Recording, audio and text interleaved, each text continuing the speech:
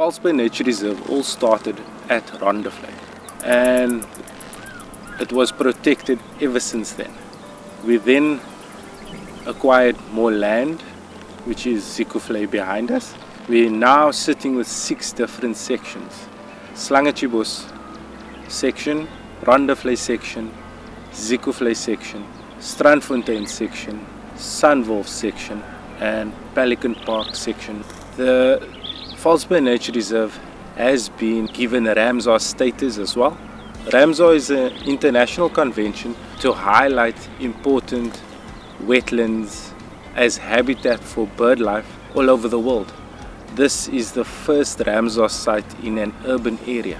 It is a major milestone for False as it is internationally recognized as important.